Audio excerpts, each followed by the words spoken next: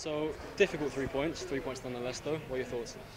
I thought we were excellent from minute 1 to minute 96.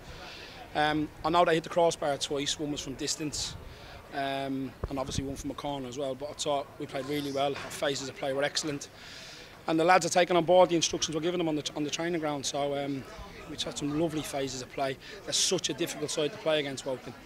They asked questions of me physically, but I thought we moved the ball around really well. Didn't allow them to sort of press us, which is what they're good at. So to get a clean sheet, obviously, after all the hoo-ha and the rubbish I've heard over the last week, is excellent. On that clean sheet, do you think that's the best performance by quite a distance defensively that you've put in? I actually don't think so. I thought we defended really well. I know we conceded 3 goals, but really, Laurie hasn't made a save today. In 4 games, I think Laurie's made 3 saves. That's how dominant we've been in the games. But we've got to be ruthless. If we're going to be like the Notts Counties and the Wrexhams, we have to be ruthless. And the other night, I thought we weren't ruthless enough against Eastleigh. I thought our performance was outstanding. Once the performances are good, and we keep playing on the front foot, we keep being brave and getting on the ball, I think we'll be okay. But at the end of the day, the game the other night was a brilliant game, a brilliant advert for the division. You know, you have a football club that invested in the forward line, majorly invested in the forward line. So they got them a point on the night. I felt we deserved not to win. I felt we thoroughly deserved to win the game. I know it was a point.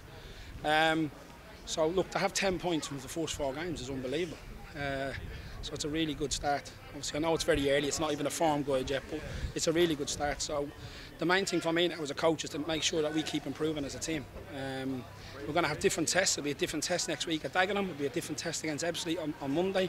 This division throws up so many different tests. Even the other night we played against a team that just got behind the ball. Tonight we played against a team that get in your face. So we just got to make sure we keep passing them tests.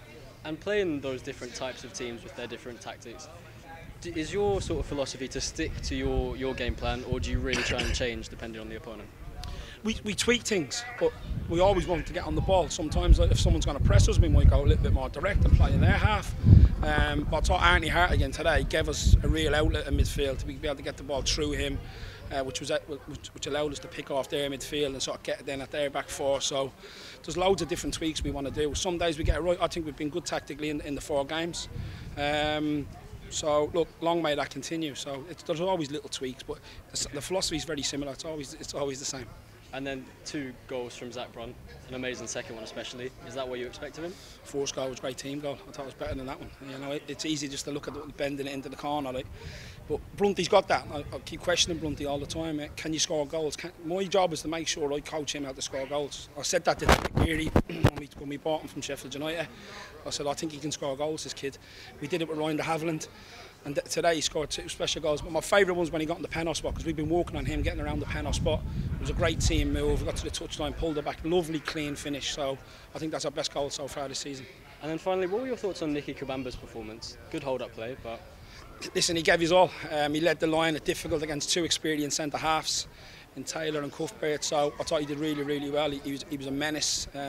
He chased lost causes, which you need to do when you sort of play in their system. So he had a great opportunity to score. Would have been another team goal. He had a brilliant opportunity to score in the first half. We probably strung about 12 passes together, and I think it was Brunty that pulled it, squared it to him.